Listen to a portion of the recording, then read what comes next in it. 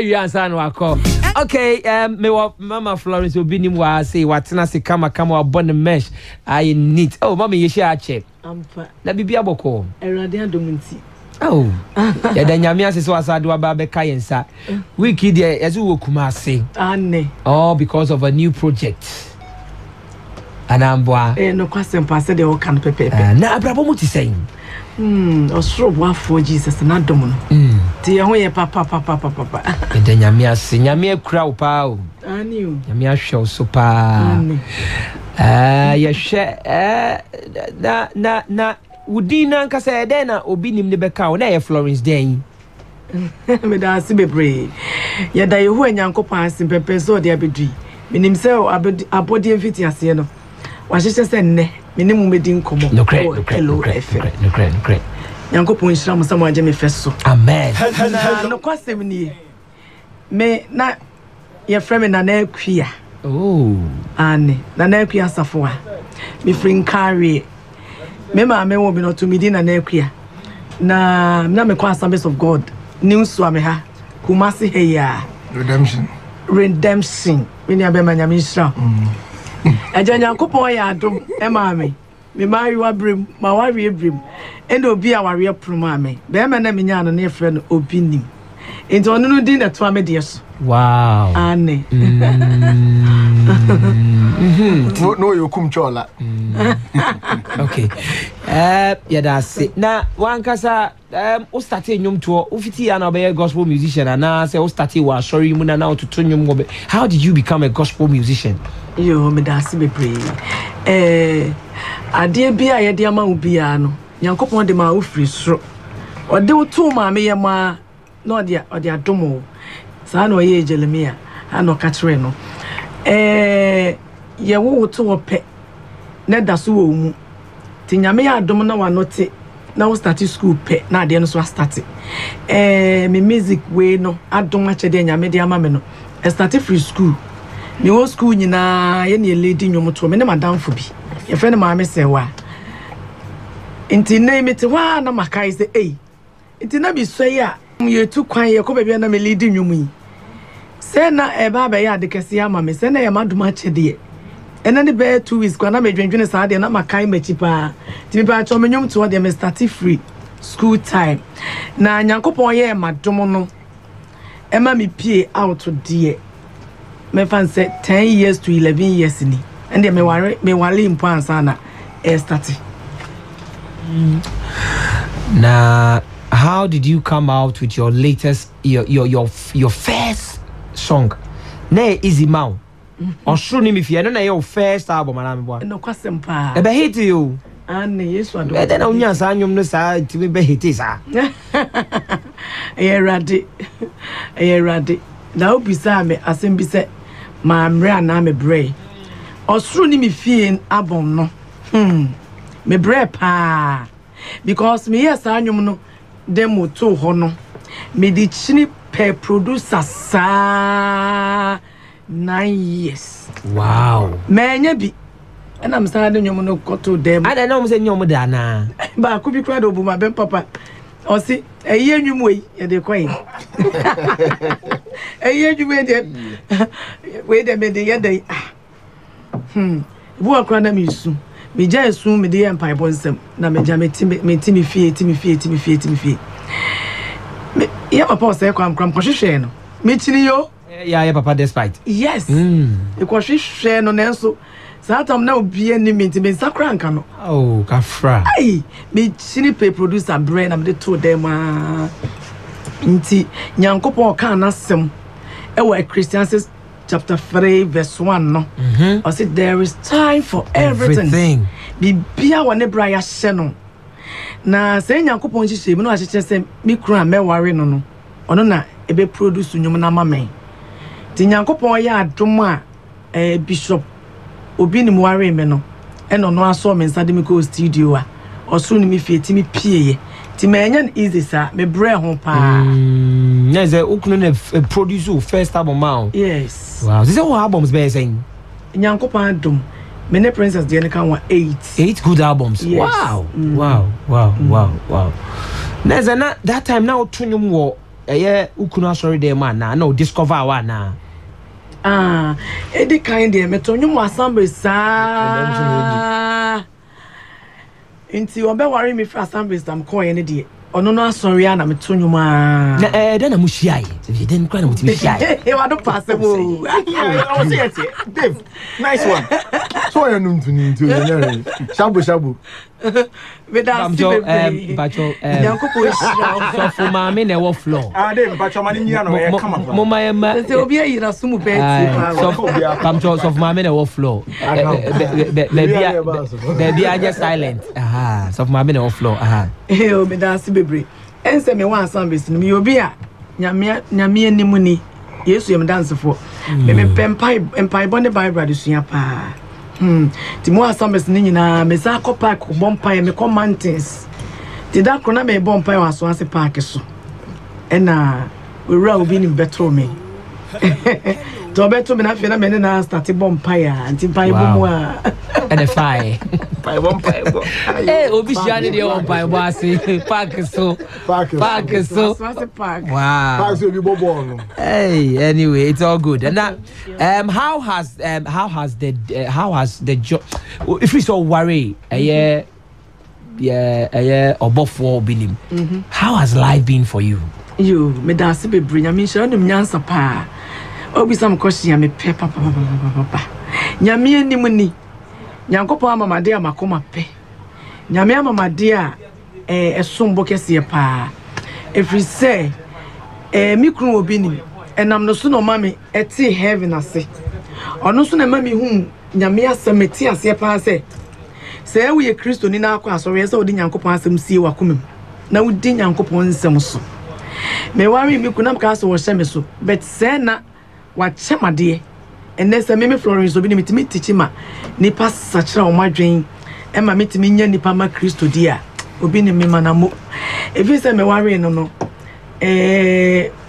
but de me call lo bi se me sorry ando pe bi ese be ka quotation be 2-3 answer really ai me go pe sika de ese be ka 4 Wow. ai tine me say bi na de na me kurukure yi but me nyini wonyame sum no first dey o baby Christians me be nyini wonyame sum no ene sa de na tena me mu wow enem ne obi akasa na me ka heavy asem kire no nice one say we ase ya edidi mu no me be tro sa me hwe ne man fe wi ase no ti nyankopon do me ware me kru no so obi cha heavy na obi cha nyankopon asem a odi nyankopon na acho because all kind John chapter 1 verse 1 or say if it is na asem no ho na asem no ne onyankopon ne ho na asem no eyo onyankopon enti se asem no ti wo mu na wodi so a nyese wo kan no keke na wodi so na de ya adwuma a wo kwa nyankopon na wo kro no ebi mo say o akoma ebi mo say o you so strong baby I see a lot of posts on Facebook praising you Florence Obinim oh you're strong there's a whole lot of stories are popping up if I who can you na ebasa how do you feel how do you handle such issues me de nyankopon ase me be kuma se FB me ko bi ombusa masem wi em se ade ahya akoma so no ubisa na nipa ye clear ye pa me da ase so James chapter 1 verse 2 to 4 o se me nua no se mo hwe so hwe ahodo bebre mu anka se ba akope ti bini mi kru so hwe ahodo bebre a wonam mu ya Obinim a chena Obinim o se se me hwe sa so hwe ahodo bebre we se mu a number 1 mi mu na ni gie kra 2 na mi hu se mi nso hwe no mu boase to vom na ye Kristofo ye gidie na ye gidie Kristo som na ye som no eye boase to ho adwuma ti mi de onyankopon asem ti mi ye strong pa mi ye ya makohwe nyankopon asem ese me pen ni gie ma me ho se de ye ko no me hwe asem ni mu na ma hwe be Jesus Christ gina na makogina hobi nyankopon asem ya de ase wo de tena wo mu na wo di so na se nsohwe ba na so wo manage asem no de edi wo nsohwe so pepepa wonya tumi wonya hoden wo hwe Hebrews chapter 4 verse 12 also onyankopon asem wo nkwa ahoden vom na ano ye nam se nkrante no fanu bia timi nyankopon asem atimi mu nti na ma me ye so strong and answer na e be free here stain and nana ya okona abna ubia quotation 111 sana John 3:16 count now so I can say me cover ko na Mama Florence enti ebrebien dru ya wa bemu ko anye ti se ebu ebia nsem bia na otiti ebia nsem bia sisi wo news item bu fa okunu ebia be nru sa se na wa bem pe se ebu e ma bi kra pe so jai ware me da si bebre se me ye nipa de ye ka me kru asam sa na ye me ya bet abamubuo ne de mabam mu ifi se me kru obi nim na nkasa no ohu me pa ki so ka so be ware me no ye nyina ka se ko bi sa nyankopon ansa ya na binum nti we yase me ma ware no efri nyankopon da let tina wo se ma ware ni gina ne na so no enti nyankopon na e ma me chance me ware obi nim ko na me kwa asam base na me wo nipa bebre o mo so be ware bet me hwe mu no but you say brother Emmanuel for no ani because as jamia some no me titi mi nti na me hia ni problem ma gina nyamesum mu pa nyamesum na ye me de nti ade bia so afri nyankopon na gina nti ade no nyame na de ama me nti mabamu muda se ka me ko bia na me ja ware debi wow ene me nimi kuna konda bre bia atwam nye edin bobo na ye bo ni fm so ni but na me wo me first born me nimi kru konda because be ja ware achepa antina ze bre bi basa na o person ka o ja ware che but then yen some na be nipa let's enjoy this song. It's a brand new song from Mama Florence Obinim ya ba na ya kanyom ne ho asem e wasum ye odo hey Number 1 Hello FM. Jesus, I will praise you. Jesus, I will praise you. Everybody praise him. Everybody praise him. Messiano, Messiano, Messiano, Messiano. Messiano, oh, oh, oh, oh, hey. Me bo witi ma obiate. Messiano, oh, oh, oh, oh, hey. Me kawasem ma obiate bi. Ene media dance here. Me kama obiate. Jesus, me do my dance here. Me come mama sati. We say me ya wono. Ye can't pa me kao. And name is ya wono. One number do azamso. What is my propo ni namba be? What is me? I propo tata no. What is you? I propo bone no. Number 1 Hello FM. Hello FM 101.5. Messiano, oh, oh, oh, oh, hey. Me bo witi ma obiati. Messiano, oh, oh, oh, oh, hey. Me kawasem ma obiati. Ene media dance here. Me kama obiati. Jesus, me do my dance here. Me kama masati. Prese me ya wono. Ye keni pa me kao. Ene mi shia wono. a brand new one coming out from Madame Florence Obinim. We encourage you for the year 2017 and beyond. Now, and you remember how many tracks there was? So, 4. I say so. Sir. Nah, 4 is I'm out for releasing, you know, release for oh, no, is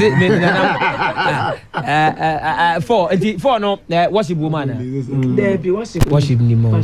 This time around, I don't know my worship. Because worship back could be now the buy, maybe no. Ha. So, be kaya. Dear him. Oh, so worship ya out the buy. Since me pese me sa worship no kwa so one nabo ntina man fa be frame no ai sa na tie no ba wo to worship ya na meta Philippa ai no ntina me se me pese me ye worship kwa one nabo so ma no say ye wie mremu worship bisa so be kaya it talks about Yesu ba so aka sa anyo to kakama inti to kakama inti meshe no more various. That's the song. That's the song. That's the song. That's the song. fama mebo oh Yesu beba ote mwafu Yesu Kristo reba obe fane ma enti meshe na ma periose Nyemanyina oh afama mebu den cry Yesu beba ote mwafu Yesu Kristo reba Wow.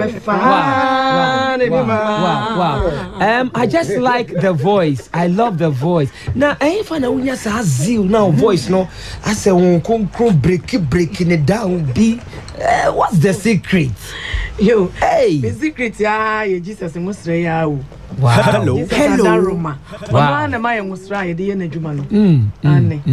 the latest album you out there, what you need saying? Me patch a software ready. And what market will be pibia to be biato. Bebre Pa Thomas because it's Sia Pa Thomas ne wife. Only na jumacho. Any baby will pibia to be a benebi. Asafo erade. Asafo erade. Asafo erade. Now this time, the English song be barswa na. Me the mix it kids who ever want to crab. Opa bravo you mo. And help us all go international. David. Oh, hi. How has your traveling experience been with your husband? And also no kwa. I had an experience need to sing. Oh, ukru de unya so ne tu kwan. Ye o se ma de en ye pe life ti kwa. O ku kenya no eche ku so. To we ma bi to we. Me kwa me ko sa de ba me kwa ya. Also to on bad but when you crew to quite add too much. Aye. Bra with him, I know you're into quite. Nice one. Aye. Nice one. Okay, you better call them. I'm for be one woman so on per se or moneo e casa. Na meaning what plans be so be lunching and you me out the babunting. Aye, no question. So aye, that being now person. Me pa try fena me be she date. Fena be she date. Oh, okay. Na any show be as so o Kumasi na Kumasi de unya waji to be show. Na me kwa be who say why show Kumasi da wadent ya. My bida. Aye. Ache kakra. On tanye. Ya nya kese ba ko Kumasi. Aye, so ube bo ankwa de ameya dodo. Me nya ntu de baba me aye. Meyo. Me who show that. Me Kumasi na me nyum. Because voice I don't know about show. And this say somebody say I'm running 2 years Mama Florence, show me why. Aha, don't be distracted. Show me. Okay, Mate. Yeah, Brenity. Say obi person do you show. Because a bad day when you only one issue. Come on, some messages be brave. Because na manager or why be obi person do you show. You me how did the person contact you? Me the manager and my husband. Oh. Name. So person. Manage baby.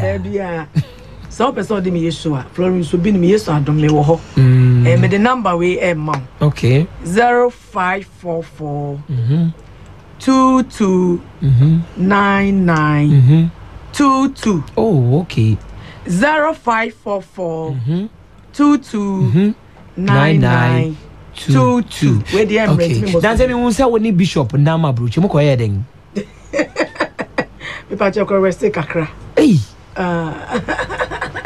Ko je ma home keke.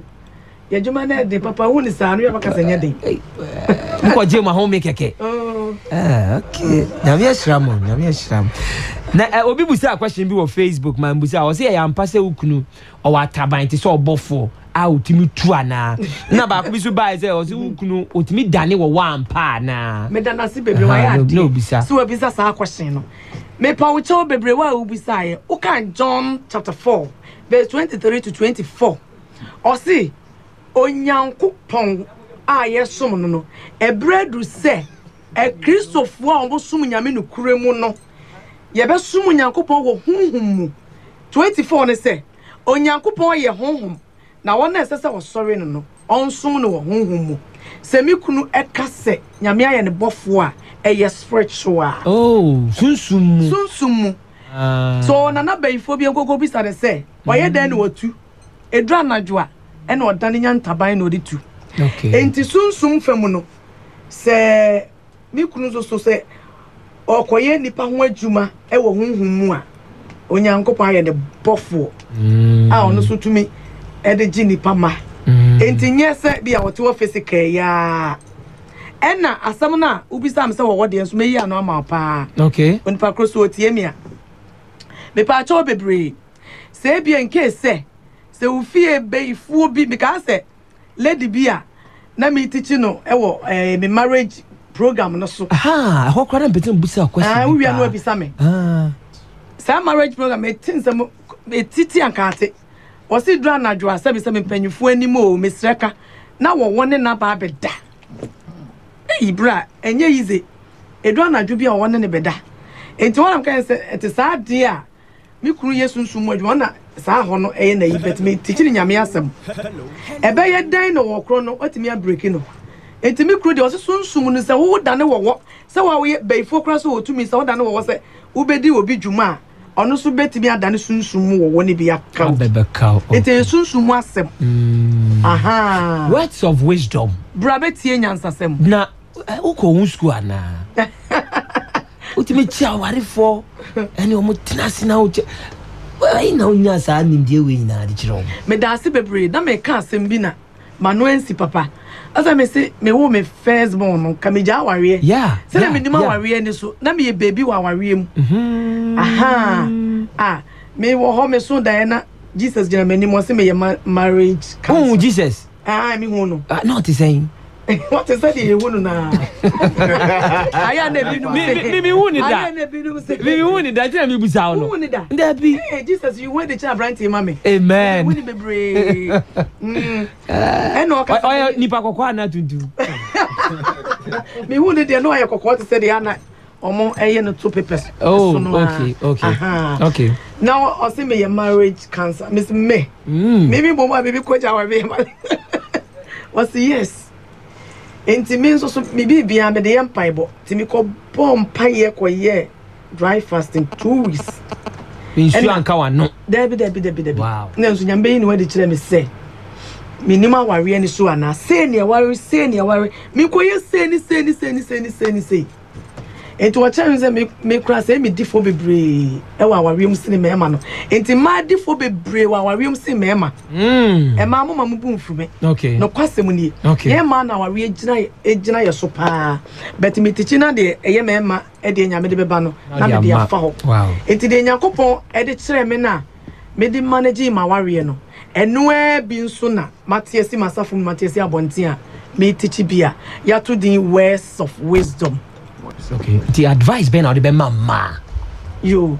A futu. Nyankopon hira pa. Ema emutie me. Me pa mu cho bebre. Omutie pa. Me ne mo ko Genesis chapter 2 verse 18. Bible so Nyankopon po be mate sa branti otiwe. Be matintin kesie sei. Ne ade na be wiase. Ne Nyankopon se be ma enye se wo nko abetena. Enti me kwa kofa boafo ama na de abeboa. Enti saka boafo de eso de macho bi na obeboa no ode ne ba ya na ye oba de so oba no na e ba abeboa no asem ni nyina enie enti oba bia wakwa ware kru emfa so tirim se na minim se me ba abeware na obeboa me ama me ma me mo ayeyi ama se ayeyi eye wo na wo de wo mpae bo suban papa ekoboa be ma na ma be ma no ni visia bam da ono so aboa ama wadi se de makobo Obinim na Nyankopon hira Obinim na nem so me di yie no pepepe nice one sana erade kire 0322208106 say hi to her and sana we free akofru play akwa kan katisi DJ Black Swagat baby obi am chechia o Swagat wo GH Radio 1 baby obi am chechia me first caller ubenya t-shirt from Edu Praise hello everyone yes na pop to say adumo ye na so Nyankopon do be kuram Mama Florence Obinim wa higher frost and akasa free fa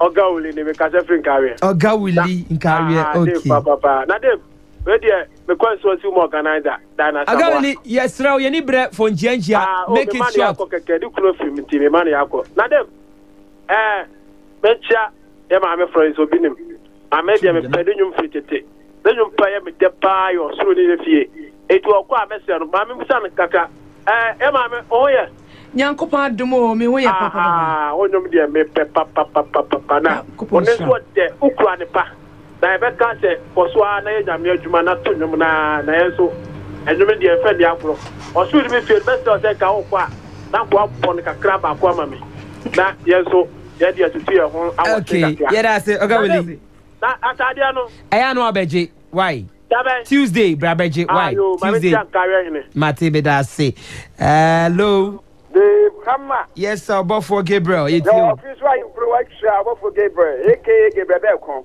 okay Gabriel Belkon ya chodi when your t-shirt that am that say Madam Florence yes me ya bema papa mo yin che wate amen just me te unuma na awasia ku me te unuma ta so Bofo e sane wo me na wo ngongo bi adi me so just unum ya me papa unum pia bobo pia ede nyame shira no ma o yokodo honhom na koswa okay yo Bacho ya no akope Asafo Awurade latest album Pa Thomas Productions eye Mama Florence Obinim the latest na aban hello Dave yes sir edo me na okaza yes sir say na kasa free info Dave unya Solomon e bookroom okay solo na me da say you made me kasa free a chance one samle na na frempon wa sase so okay Dave mame mo ye mame Florence abaso o tia say me bompa ye say akoma ekuta ye mame no me yere wonya saa akoma no bi yes me bompa ye say me nya saa akoma no bi pa because o she situation mame no epomu a na obi expect say mame no be jawale but mame no timi agina na nyankopɔ ya chense wo ye counselor me bompa ye say akoma ekuta mame no me yere akuya na ntachiwa nyankopɔ man saa akoma no bi pa no ntimi fa ntana me ho okay o tia say the mame no timi atene ko mame mo the nation Bishop Sabaso Bishop Obinim nyankopɔ nshira no pa no koso anya ne kase ne bi so ne yere so Oba Florence yeah that's it Solomon yeah that's it Uncle Joe Fanti Newtown hello your friends how can I bring fan Ben Kofo Florence am born abaso me bano no Obano no because Cobra boy me na kwa mbi bana me Cobra boy ni papa no yes linia ne okay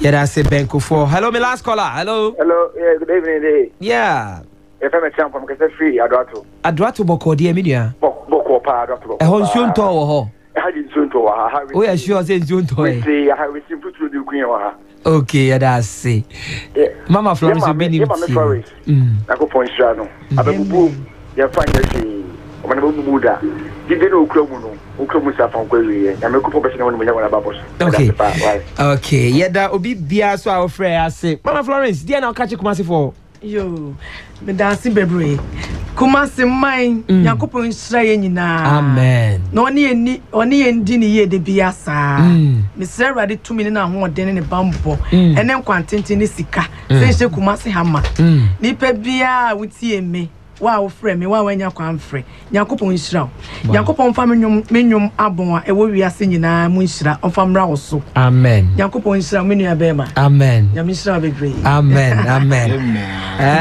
me kai the last time I oba ha no one princess for my so obekai me kai pa a check akra o a che be 3 years be 3 years wow e ama na nyentintia wa ha mate na Kumasi for nte wonka your friend me Dave Hammer me di besia nana ya akuoko eye asen hene nana eni diemu yeah sorry and Dave mo me kan kakra bi nchira sentina mama Dave we are confession on in fact Florence one of the ladies me respecting the papa the way we see handle issues. Or maybe also or you're very, very, very matured. In fact, I make on various platforms. The way we see responding, also now we answer our question, you know. The way we responding to issues, especially a funny kunu and a high sense of maturity. Inti enya one say oh yeah marriage inti me de make nya say on the onko so ano nye ne mo wan kan je ni kunu so ma chia me nti sa me ma ne master pass bi What? se ne kunu face pass nti o also na udi nti we kwa no kwa ba na san ko be chia ansa no aba ha Uzido. so on ma ba be chia nti we kura ti amra I walk around jiga be man asase aye mo. uhu sa nti we kwa so otwa mu dan ansa na ja de aka bia no ya to aso Okay. And I'm that okay, I'm ready to walk on here. Me chia ye tiefo nyina. Me chia me mama Patience Dakwa na me papa Reginald Fosu Esiedu. Okay. Me chia ye tiefo nyina and me condolences to the family of Grace Sampson. Okay. Anita, Nat and Victoria. Nyame ensha omodin. Oma hwere omodin. Omo mama. Oh. Nyame ensha. Na that was ukra why is ni bi. Ai movie no abedwa so eba Monday no your friend eni yena Uwom. Ai mi wo Wo ya den. Wo ya den o. Dave ukota ubehu pa me pesa me kan because emre nti. Okay. Next week eba ni aka wa say we. Okay, Stain, my brother. Yeah. Dave. Yeah. Thank you so much, brother. Edetiefo nyina se omutie na nyankopon wonsha ma Florence. Okay. O kafa baby na me life pa o tu man for so mom ro mo ho ase on. Say etimi anya 30 year ko ni entimi nware o mo because I'm bra send here pa. Okay. Dave, thank you so much for having me. Thank you too. DJ Black wa. Dave, oh, eti na Nigeria cancel it was aso no kai no. Aye. Ebuano. Okay. You ngare wani ade. Media DJ Black. I branded to say Black wa on the best story. Formerly of Ash FM, now in Accra. Internet ebi ana utie chichi ne benche ebi ana wo de na media opese or started downloading my Florence Obinim, songs from first album or Sro Nimi Fiat to latest one Safarade album now. Okay. My Florence YouTube account. Okay. And people should note on that. Florence Obinim. Just in case you want to download her song on YouTube Florence Obinim Ministries. And you want to type it as Safarade ape na yama no start downloading. Okay. So and also iTunes. Facebook account no Florence Obinim Ministries. Okay. And other social media platforms. Now say me Obama no. Today was my Florence album no me patch o download ya o more ka. Okay. Because nyame adwuma na enya. Okay, but as every net here kaka. DJ Black na mo tene kan your friend me Dave Hammer. Nyame hira obi bia. Ma Florence Obinim ye dance say wunti na extended time no. Etie for mo fanche nim say DJ tablet so e de beche pa na no